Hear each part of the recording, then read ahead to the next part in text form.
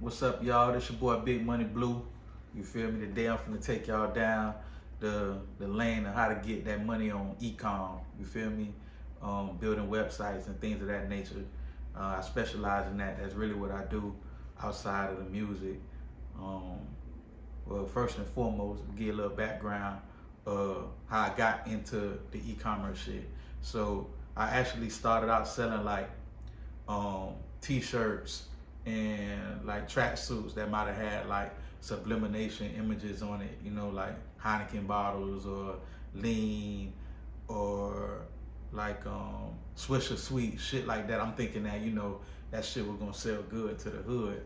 So I did crew necks, sweatpants, I did shit like that first. That shit ain't really sell like that. So I end up stuck with a lot of product. So I just was like, you know what, fuck it. I'm gonna just give this shit away. So I gave all that away to niggas in the hood, people I fuck with, whatever. And it was nice shit. It just didn't sell well for me online. So then I transitioned. I was like, you know what? Let me sell something that I like to wear. Because I wouldn't have wore that shit, honestly, you know. And I wouldn't have wore that shit, honestly.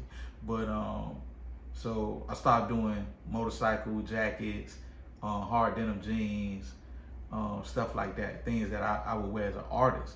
So now when I built the store with that, boom, now I'm making $1,000 a day. You know what I'm saying? 30,000 in a month.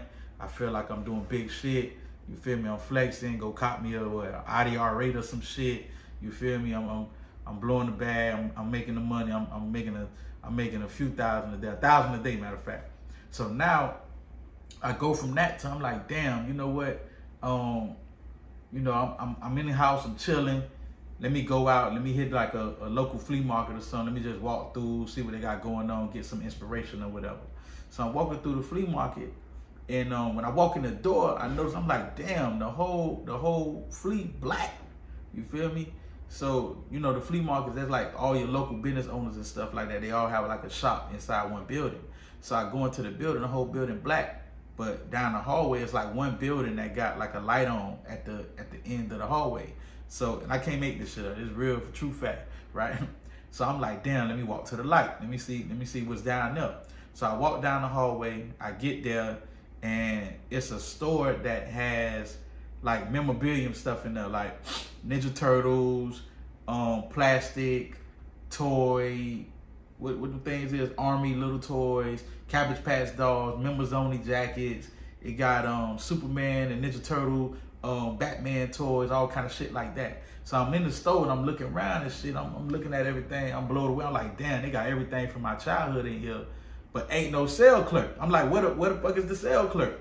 So I'm turning around. I'm walking out. When I start walking out, this little motherfucker pop up from behind the counter, down there, a midget.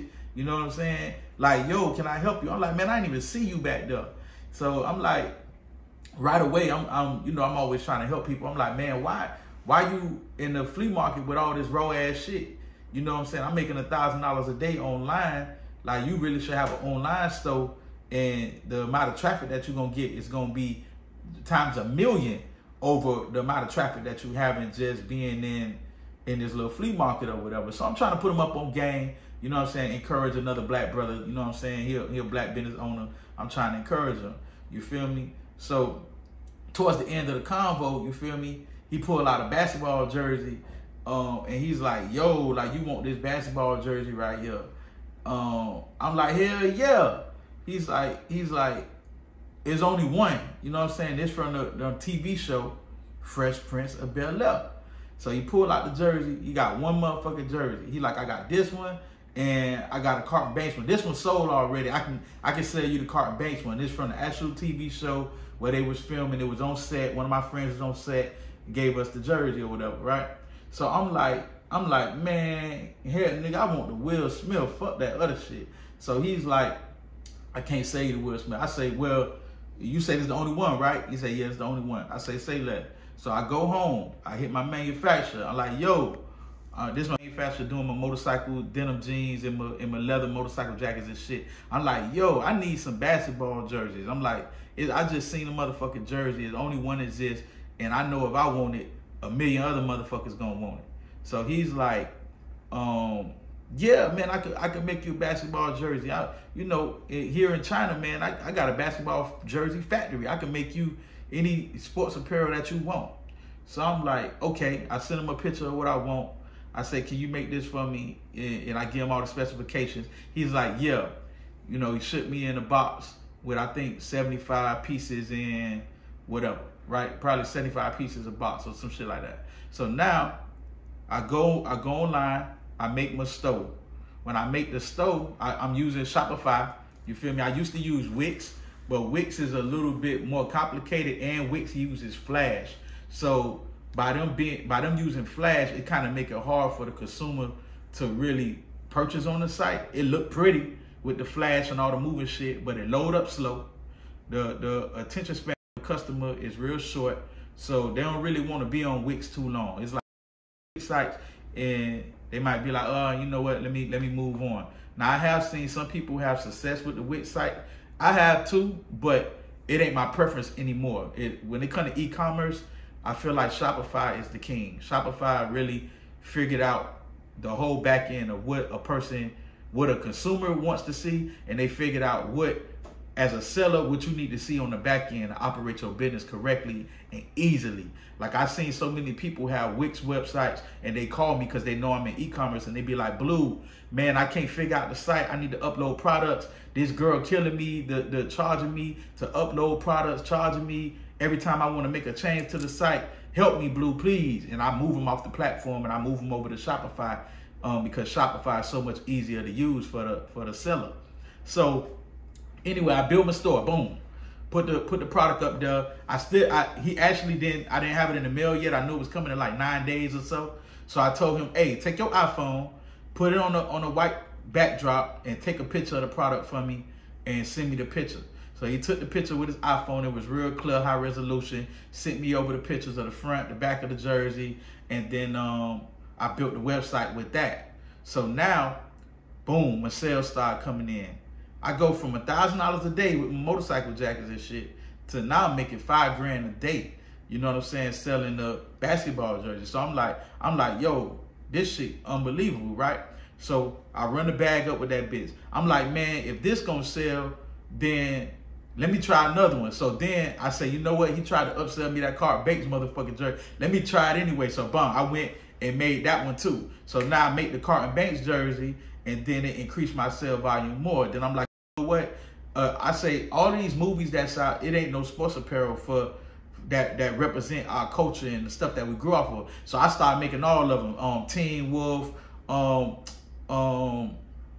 He Got Game, fucking Jesus Shuttleworth, anything you can think of, man. Anything that was in the movie, I would do it. And some of the movies, they might have sent me like a cease and desist or whatever, so I pull it off the site eventually. But when I first started, it was so fresh and new, and it didn't exist, and it kind of like, it was like some untapped territory. So I really made them and really you know, implemented that online and created the culture for that. Well, now your favorite movie growing up, you can dress up like that person for Halloween, or you can just wear it like that motherfucking Tupac Shakur basketball above the rim jersey right there. I sold tons of those because, you know, everybody love Tupac.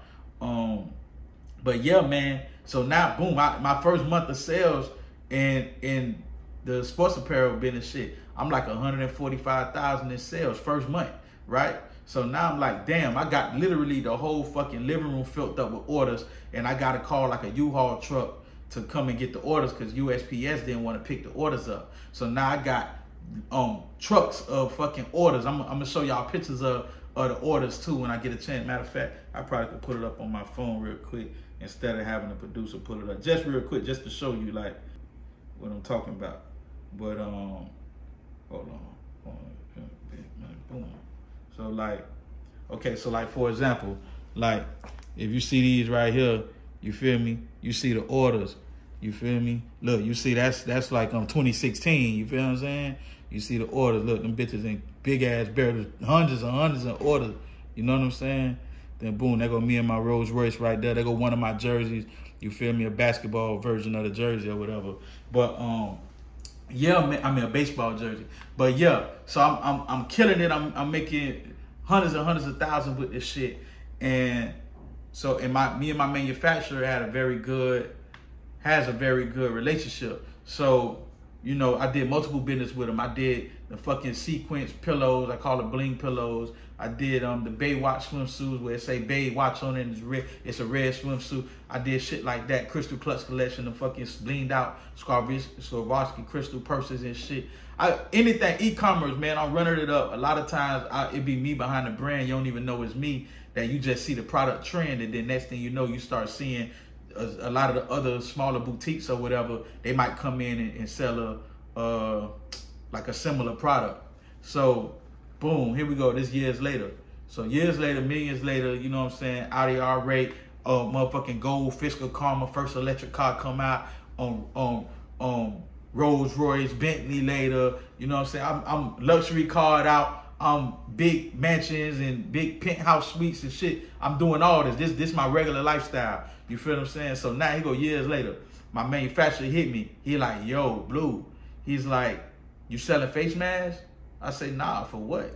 He's like, he sent me a video. He sent me the video, and this the people in China dying.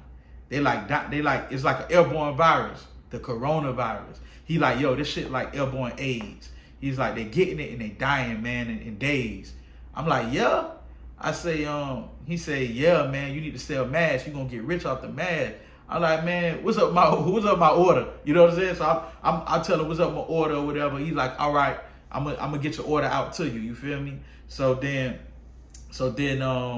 he get the order out to me. And side note, you know what I'm saying? I don't really fuck with PayPal like that. PayPal like the mob, man. Them motherfuckers take your money and put you through arm and a leg to get your money, man. So if a lot of y'all out here using PayPal, be careful with them, because they will literally ask you to verify who your manufacturer is, verify the source of the product, show that you shipped out the orders before they even release the money to you. So in my case, well, it been an instance where I might have had 70,000 in PayPal. They like, oh, we ain't finna give you the 70 grand until you show us that you shipped all the orders. I'm like, yeah, but I need the 70 grand to ship the orders.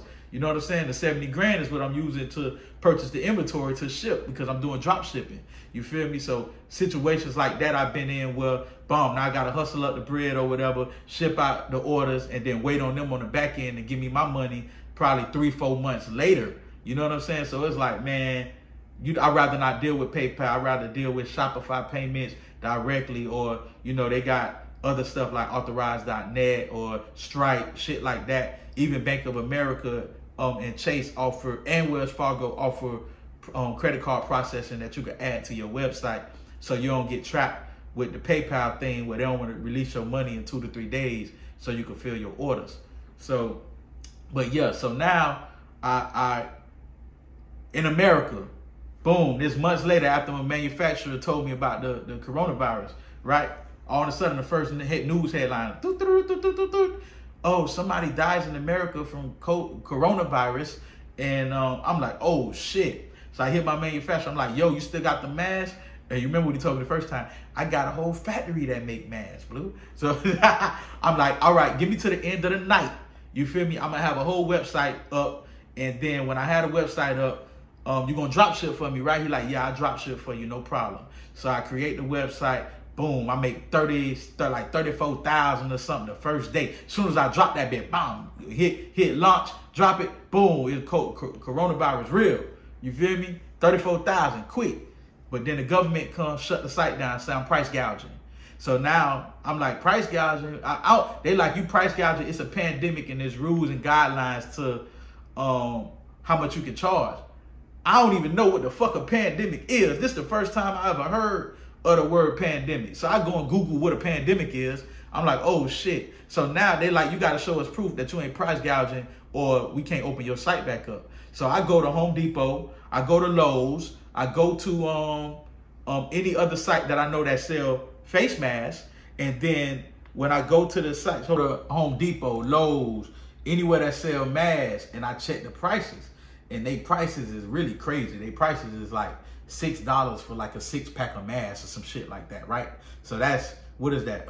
6, 4, 8, 12, 24, $26 for a 4-pack, right? So they charging $4 and some change per mask. So I hit the government back like, man, I'm charging less than what Lowe's and Home Depot charging, and I'm giving away free masks. Anybody that come to my site, they can get a free mask shipped straight to them. You know what I'm saying? Or they got the option that they can order bulk. So most of the people that came to the site was like, fuck that free mask, let me get a 50 pack for my whole family. You know what I'm saying? So my prices was low. I think my price might have been like $3 or $4 or whatever a mask. It was less than Lowe's, less than Home Depot. And I was only paying 50 cents a mask or $1.50 a mask, some stupid low shit. It might have been 50 cents a mask, my nigga, like some crazy shit.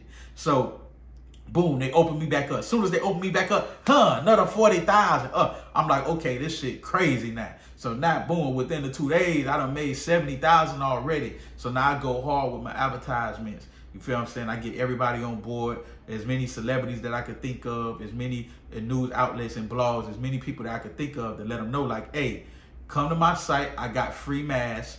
And if they want to order masks in bulk, they can order masks in bulk. So I get everybody to run ads. There's no masks in America. It's literally a shortage of masks. There's no masks. All of the nurses are saying that it's a shortage of masks. They don't have no masks. And the hospital ain't supplying them with masks. I got masks. I got masks. I got access to them. My manufacturer, they already made. It ain't no wait time crazy like that. You know what I'm saying? I've been doing business with this man forever. Like, we get all our products in America. That be coming in 9 days. 9 business days, that motherfucker done.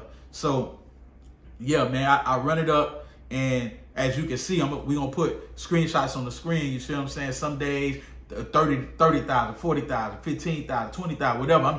I'm making this crazy fucking loop. By the end of the month, I end up doing like 200 and something thousand, and then that's when I think Donald Trump issued the order that was like, okay, you can go outside.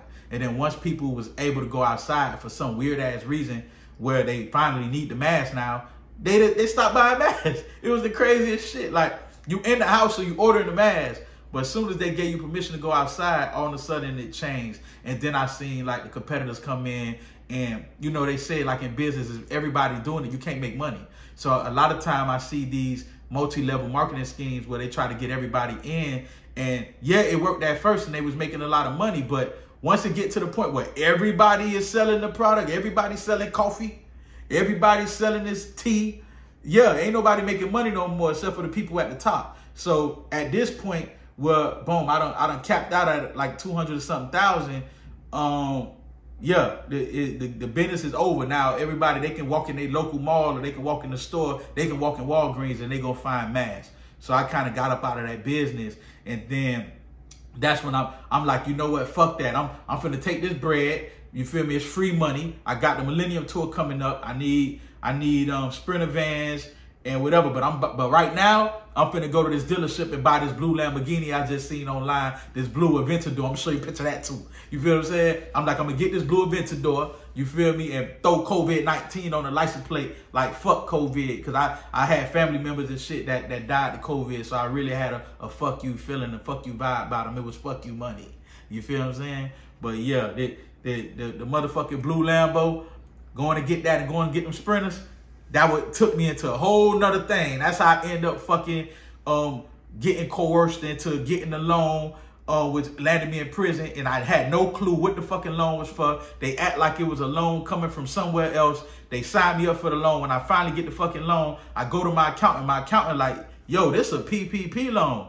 And shit, the rest is history. Y'all know what happened then. You feel me? Hired my lawyer, and here it go. You feel me? But I'm fresh out. Just got to get things back in order. Figure out what e-commerce product I'm going to sell next. For sure, I'm doing my big money clothing merch, and you'll see us running that. So, in a nutshell, to sum it all up, man, I get that bad when it comes to that e-com shit. Any of y'all that's trying to figure out how to flip your money, how to take your money and invest it into e-commerce, how to grow your business online, how to build a business for yourself or your kids or a family member, or you just tired of doing a 9-to-5 job and you want to get up out of that, you want to make money from home, you want to make money in your boxes, you want to make money while you're sleeping, you feel me? Holla at me. This ain't none of that square motherfucking shit where motherfuckers like, oh, I'm gonna sell you information, and nah, this is a nigga who you really see getting. I got diamonds in my teeth. This is a real nigga. You feel what I'm saying? I'll show you how to get this money. I got a phone number on the screen. I'm gonna put a website together for y'all where y'all can go. You can book me for a consultation. I can tell you what you need to do, how you need to do it, and I can tell you the pros and cons of doing everything when it comes to e-commerce. Might even help you set that motherfucker up and help you build your brand from scratch. Show you how to get your logos done. You get your products done, everything, man. E-com from A to Z. I know everything that it is when it comes to e-commerce, how to motherfucking scale your business, how to run your ads, how to get the influencers to shout out your product, everything. I teach you the whole shit from scratch. You feel me? And show you how to run that bag up. Feel me? Holla at me. Big Money Blue.